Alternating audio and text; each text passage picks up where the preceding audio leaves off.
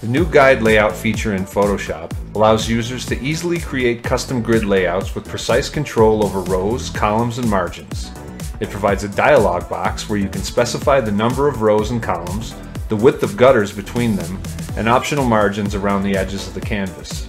This feature is particularly useful for designing web layouts, print materials, or any project that requires consistent spacing and alignment.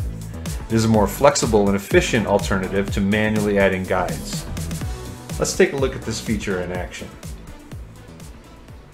To get started, we go to View, Guides, New Guide Layout, and open up the New Guide Layout dialog box. You can see that we're presented with various options, and there are some presets that you can use to get started. An 8-column layout, 12-column layout, 16, 24. But for this example, we're going to create our own custom layout. So I'll do 3 columns with a gutter of 32 pixels. Turn on the margin. And I'm going to add a 32 pixel margin around the outside edges. And click OK. So now that we have this set up, we can easily turn on snapping. And we can draw elements into the layout and quickly align them to the guidelines that we have set up.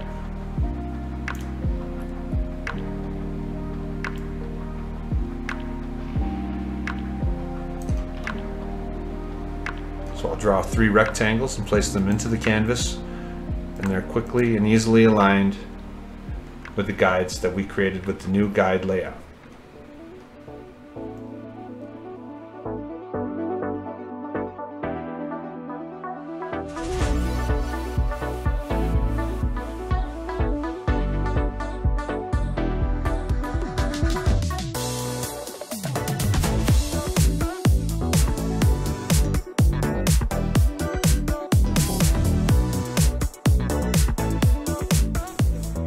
Now that we have our layout set up, we can actually turn the guides off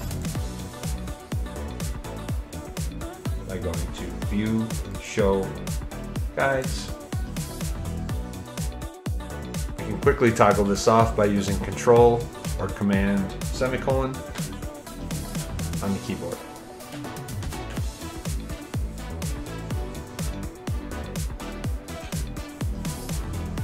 And that's a quick demonstration on how you use the new guide layout inside of Photoshop.